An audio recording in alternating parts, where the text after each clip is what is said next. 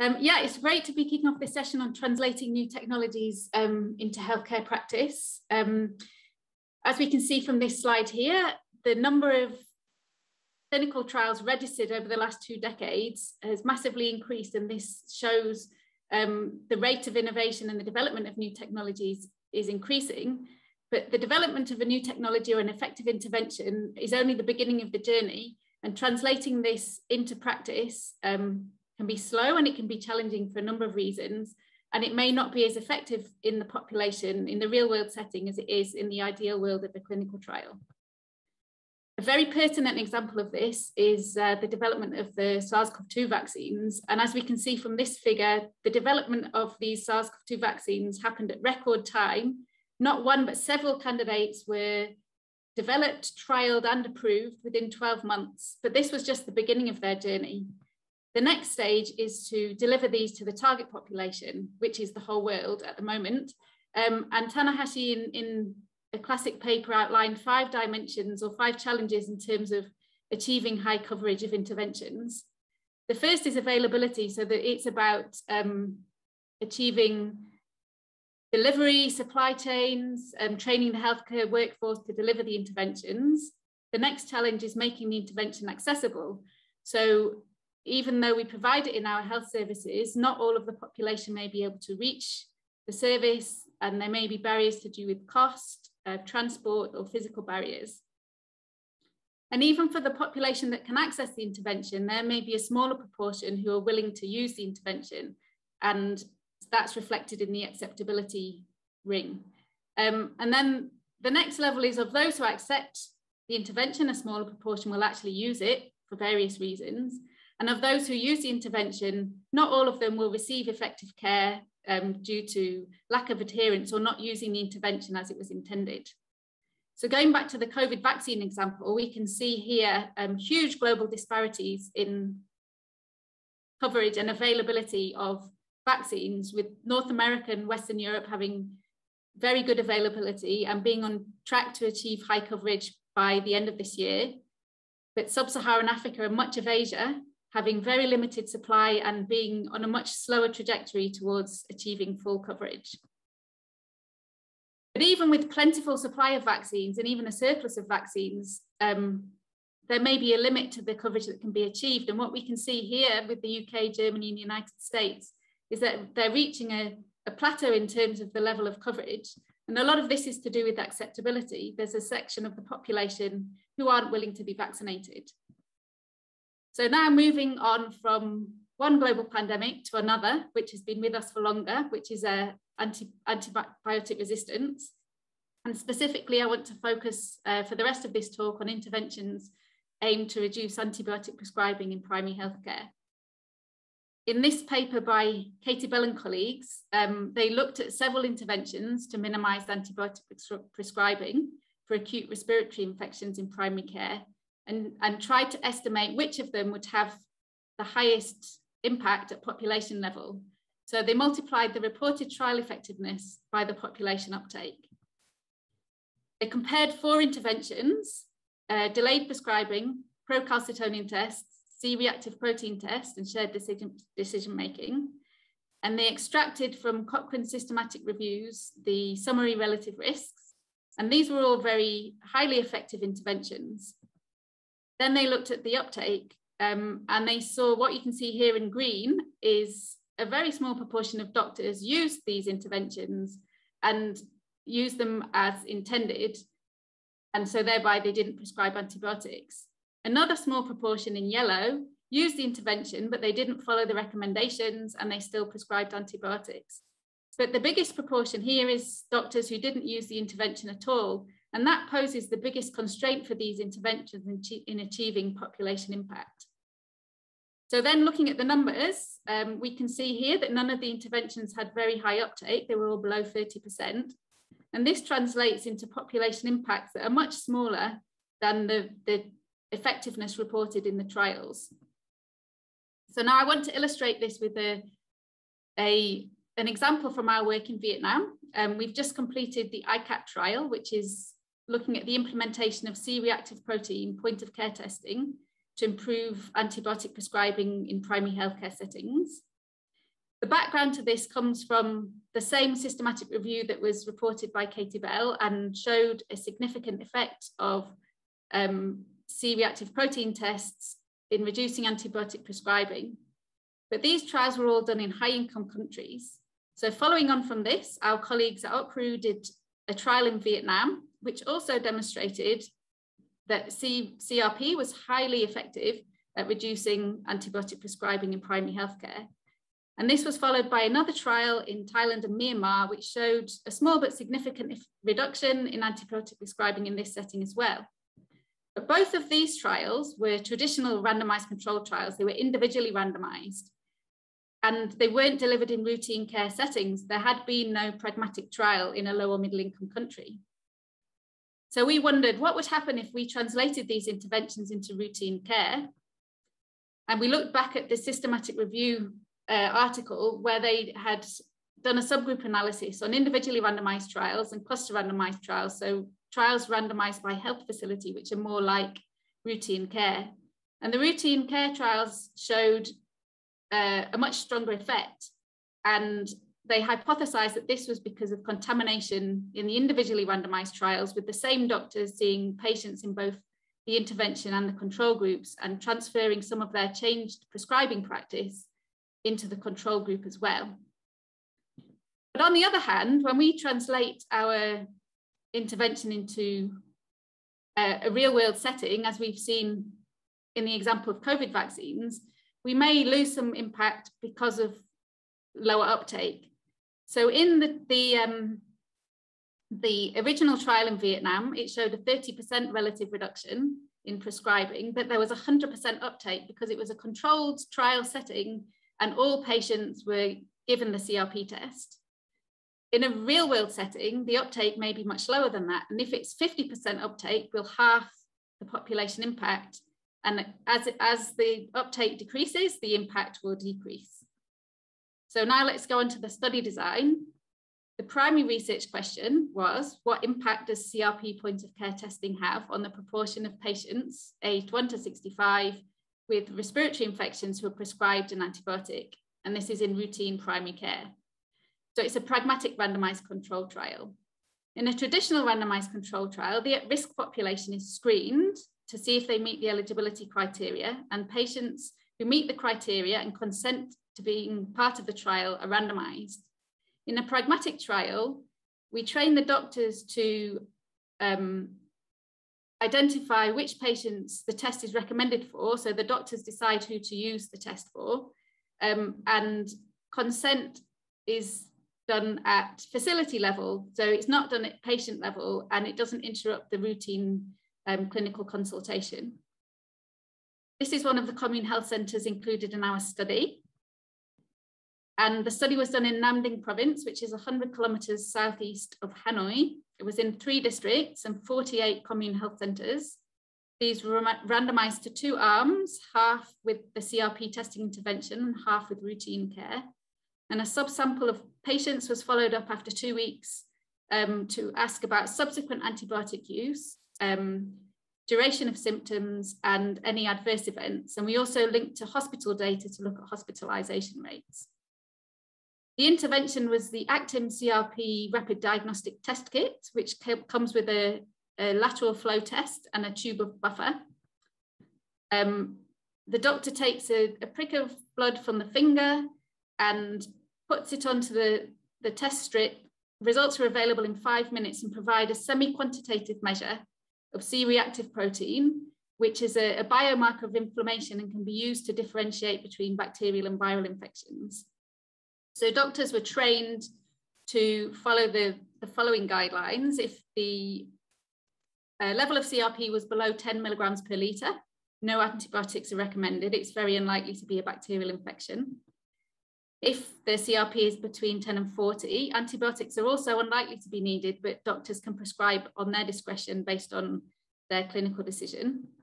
And above 40 milligrams per litre, we combined the top 2 groups. Antibiotics are recommended and referral if necessary. And now I'll hand over to Nga, who will give us an overview of the preliminary results. Thanks, Sonia. So I'd like to present about firstly about the trial profile. In total, 73 common health centers were assessed for the eligibility, and among them, 25 centers were excluded because did not fulfill the inclusion criteria. For example, 14 centers did not have a physician, and 11 centers recruited less than 40 AI patients per month. That is not a sufficient number of the caseload. So the remaining of 48 centers were then enrolled and randomized to either the routine care arm or the CRP point of care test intervention arm. Next, please.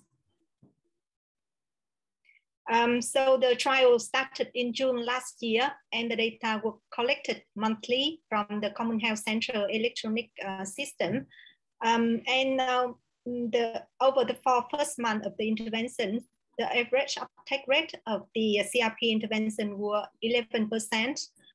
This were calculated based on the total eligible AI patient recorded in the CSC electronic system, where we are aware that there's number of the patients did not visit the CSC in person, but they were restricted. So the CRP intervention could not target those patients, leading to the underestimate of the uptake rate calculations. Next, please. So to try to be able to calculate the uptake rate of the interventions more accurately, since October last year, we introduced the screening logbook. Beside the CSC existing the electronic system, to require the healthcare provider recorded only the patient that visited the CSC in person, and to exclude the non-presenting patients. And also additionally, in early this year, the community sensitization package was also added to increase the exposure to the intervention in the intervention arm by the louder speaker advertising the CRP test in 24 villages of the CRP arm. Next, please. So after the introducing the screening logbook in both arms to improve the documentation of the total eligible AI patients, we can see the uptake rate increase with the average of the 41% in the 8 months. This increase not because of the increasing in the number of the CRP tested, but because of the decline in the eligible AI patient recorded in the screening logbook. Next, please. However, the data from the logbook, we observe also the bias in the documentations because several common health centers, they just recorded the patients with the CRP tested only. So the data in the logbook it was not reliable enough for us to do the analysis. Therefore, we decided to base the intention to treat analysis in the whole population of AI patients from the CSC electronic system, with nearly 40,000 patients records were extracted from this system. And the absolute reduction in antibiotic prescription was 5%, from 98% in the control arm to the 93% in the CRP arm. Next.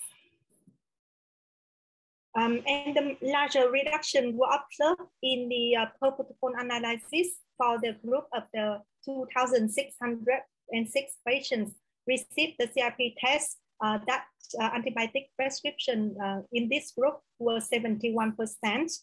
And about half of the patients with the CRP tested, they have a low CRP value of less than 10 milligrams per liter, which is antibiotic prescription was not recommended. And only 51% of those patients received initial antibiotic prescriptions. The reduction remains significant for the patient with the mediate CRP value of from 10 to 40 milligrams per liter.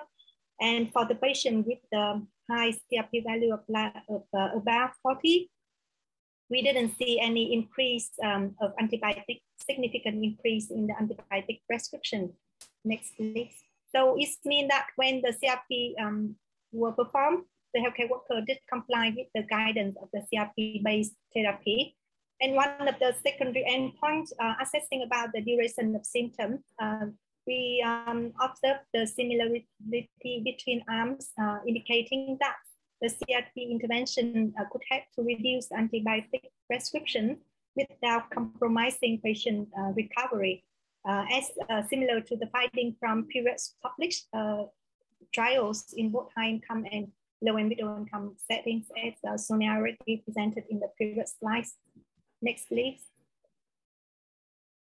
However, we also observed the considerable low CRP uptake rate. So we conducted a number of the in-depth interviews with both healthcare workers and the patients to understanding better about the reason associated with this low uptake rate. And from the healthcare worker perspective, several reasons were reported, including the patient expectation for antibiotics when they visit the health facilities. Doctors want to maintain the good relationship with their patients who are living in the same and small village. Lack of the consultation time, limited consultation skill, and some healthcare workers also express their doubts in the CRP credibility. And as I mentioned in the earlier slide, that there was the number of the non-presenting patients that our intervention could not target. And obviously, some impact from the COVID-19 situation that restricted the number of the visits for the patient with the COVID-like symptoms. Next, please.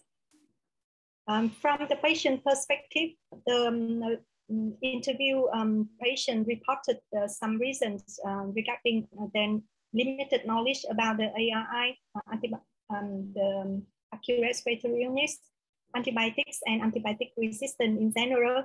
And most of them show the misperception about the antibiotic functions that can help to recover disease quickly. And also they received the limited explanation about the CRP test. So they do not really understand about the purpose and also why they need to take the CRP test. Last but not least, some patients also express their fear of the pain, so they refuse to take the test. Next, please. So with the pragmatic trial to minimize the disruption to the practice, our intervention faced to the big challenge of the low uptake rate. So among the 98% of the patients, nearly 100% of the AI patients receiving antibiotics in the common health centers, only 40% of them presenting the CSC in person, and only 41 of the patients presenting accepted the CRP test, resulting in only 16% of all patients with the ARI exposed to the interventions, and the remaining bigger parts of 48% still need the other activities or more appropriate intervention to reduce the appropriate antibiotic use. So even you see the positive outcomes were achieved. The finding from considerable low uptake rate emphasize that in different settings with the country-specific health facility and cultural feature, likely have different barriers that need to be identified and addressed with appropriate interventions. For example, combining CRP intervention with other ASV activities to achieve optimal effectiveness in uptake of any new diagnostic technology strategy. Next, please. So to end our talk, I would like to thank to all the investigators in the study team from Okru, Vietnam, Moru, Thailand, and Phai in Switzerland. Also with the local partners from National Hospital for Tropical Diseases, the provincial Department of Health, and especially thanks to all the doctors, nurses, and the patients from participating 40 common health centers for their great collaboration during the study implementations. Thank you very much for your listening.